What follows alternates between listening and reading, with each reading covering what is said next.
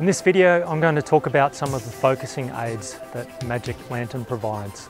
There are quite a few different tools that will help you to focus your manual focus lenses. Here I've got an old 55mm f1.7 MC Rocker PF. This will apply to all the other Canon EOS cameras that you can install Magic Lantern on. Let's go. I've got this other camera here with a macro lens so we can have a good close look at the screen so you can see what's going on. One that I like for doing photos is the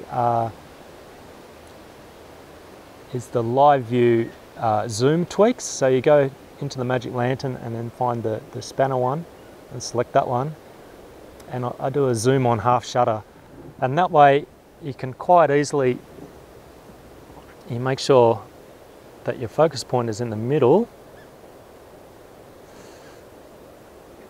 And now what I can do is I can just do a half shutter and I'll zoom right in, and then I can either quickly start recording if I'm doing a movie, or I can quickly take a photo.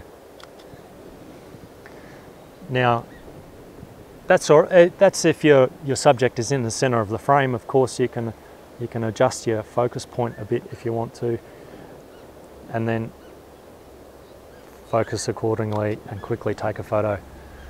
If I'm setting up a static a video where this is on a tripod and it's going to be sitting for a long time, this is generally the method I'll use. Now I'll just turn that off.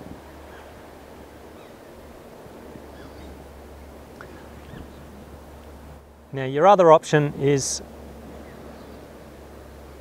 we'll go to the Magic Lantern overlays here.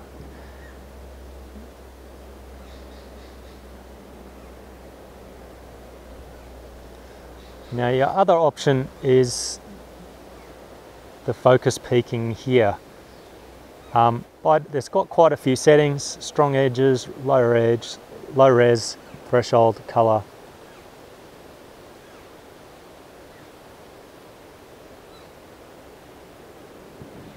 And basically, I don't know if you can see that. There you go. See that red appearing on there? It's not fantastic, but it is, you know, pretty useful, I find. It's nowhere near as good as what the modern cameras do, but it does make it a lot easier, and you can adjust that while you're filming.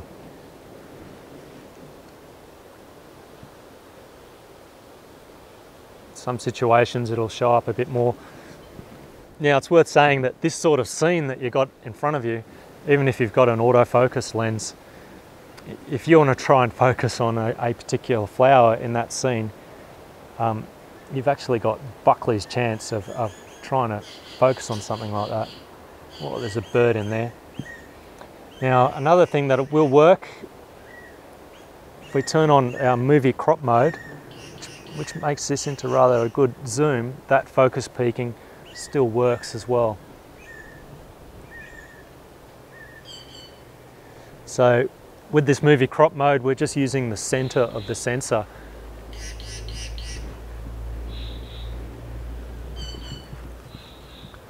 There's loads of birds in here at the moment.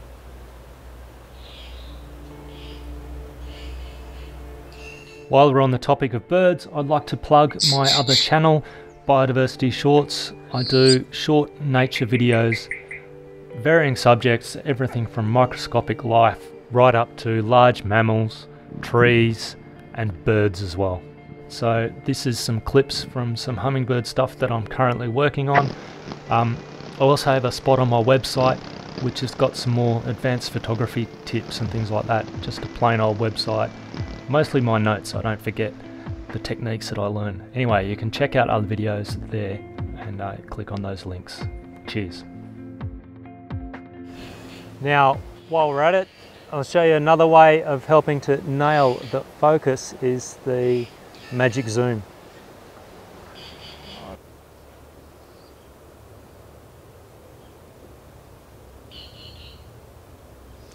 So I'll just center that again, because the Magic Zoom doesn't doesn't play very nice when that's in full crop mode. And I'll just turn that. You have to be in the, there we go. So you can see it's got the two little bars that shows you where that focusing window is. And this one's really great. This one I prefer to use if I'm going to be changing focus while I'm filming. We've lost our bird now, so I'll just go back to another target.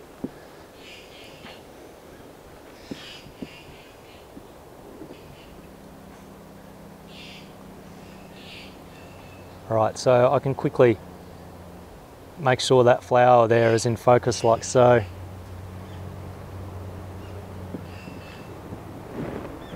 Another flower there. There we go. If you've got a good tripod and a lens, it's easy to focus. That's another advantage with these old manual lenses, is they have a really big focus throw, which your modern lenses with autofocus simply don't have. Otherwise their little motors would be zipping away forever in there, unless you've got a really expensive one with an ultrasonic motor, which is sort of built into the ring mechanism. So if you're just using these lenses for manual focus, well, that's all you are going to use them, but they do excel at manual focus because that's what they were designed for. They weren't designed with autofocus as a priority. Right, now I'll show you the same with the movie crop mode on. I just got to stop recording to change that.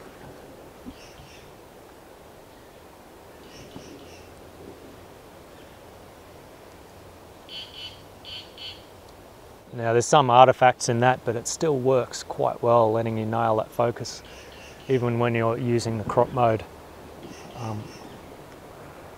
Go back to that flower if I can find it. There we go. Nailed it. So if I was, say, tracking a hummingbird or something and I could see it, I can quickly go up, get that flower, there we go, nailed it, let go, and film that shot just like that.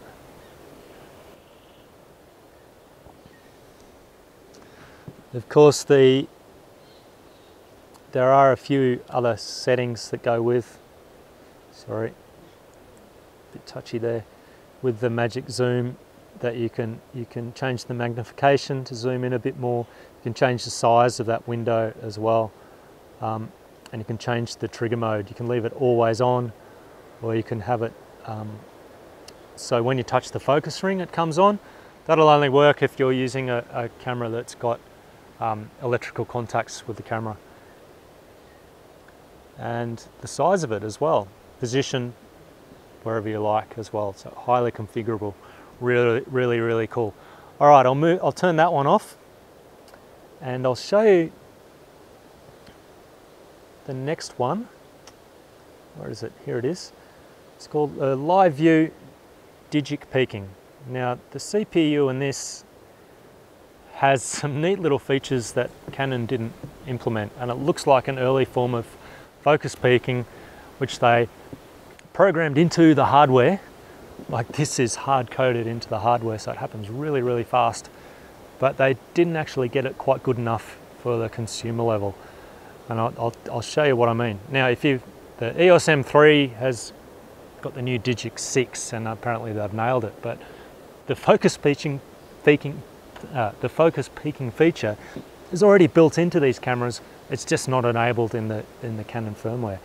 So I'll just turn on the one I like to use, is called Slightly Sharper, and I hope you can see it.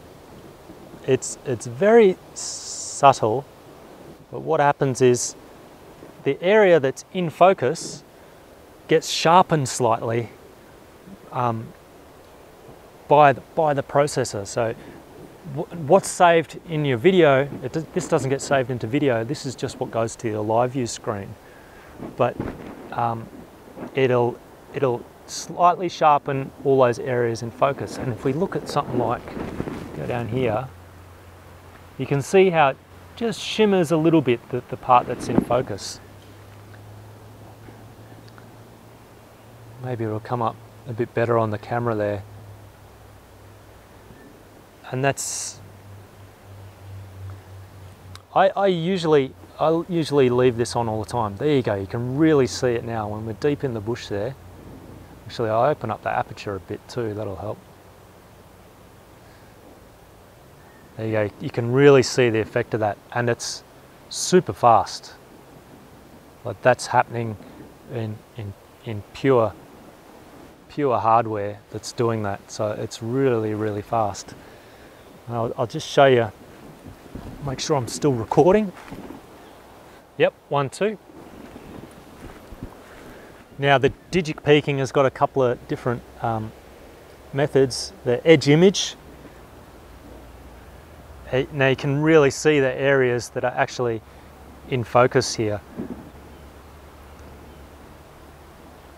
I've tried using this, it's quite tricky. If you're moving, you can't see anything, everything disappears. But if you're stationary, this can be quite a handy feature, particularly if you're stationary and you're looking over the top of the camera at your target, and then you're doing some sort of static scene like that. It shows up quite well, but if you move back and forth, it tends to stop there. Oh, apologies for all the fingerprints on front of this screen. Just a bit closer. You can see that as that camera comes into focus, it just pops out. There's also another one called edge and chroma. So it's that same edge, but it leaves a bit of color information in there.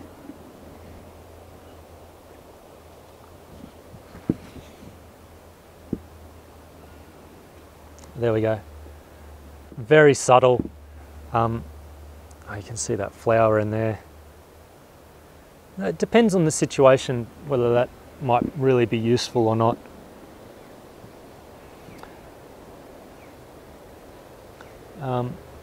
Yeah, so they're the 3 digic peaking ones. I use a slightly sharper. You tend to use that and almost forget about it in a way. And yeah, that's definitely my favourite, one of my favourite methods. Now we can see if that digic peaking, I'm not sure if it works in when we're using a crop mode.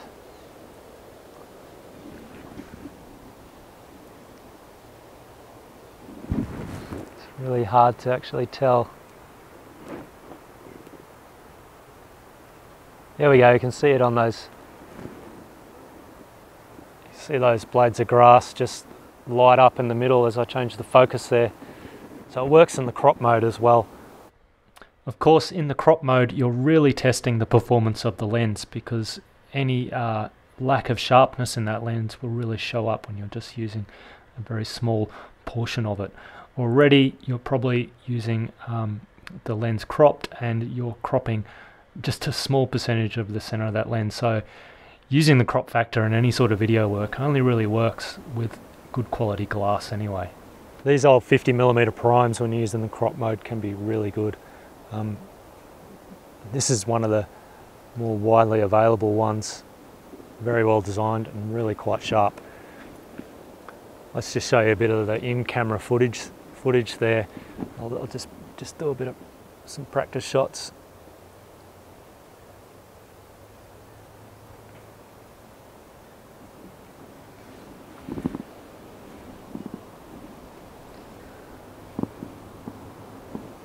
Of course, with such a crop factor, you find yourself hunting around a bit sometimes. There it is. A lot of that will just come down to practice. Okay, so that's a quick introduction to the various focusing aids that Magic Lantern provides. Really cool. So if you like this stuff, go and give the developers a thank you on the forum. That's always appreciated. Anyway, thanks for watching. I've got a playlist for this, and also I'd like to plug my other YouTube channel, which is called Biodiversity Shorts, where I do a lot of nature filming, little mini nature documentaries. Better than Discovery, not as good as David Attenborough, but you know, check it out If you like it, please share it. That's my professional channel. Cheers, I'll catch you next time.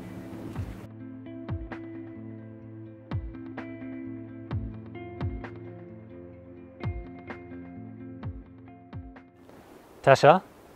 What's that? What's that? Where's the squirrel? Go get him. Where's the squirrel? Where's the squirrel? Where's the squirrel?